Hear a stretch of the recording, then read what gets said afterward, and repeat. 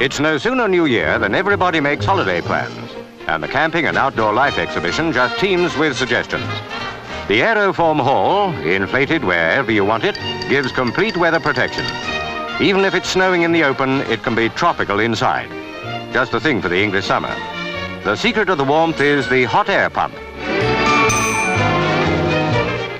Jack Train was so impressed they could hardly stop him getting in. It's surprising that some people go camping without a thought for the comfort of their animals. No excuse from now on.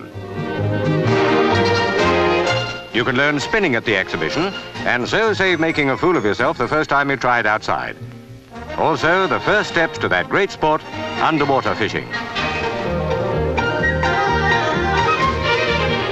The discovery of a whole new world is made possible by the aqualung.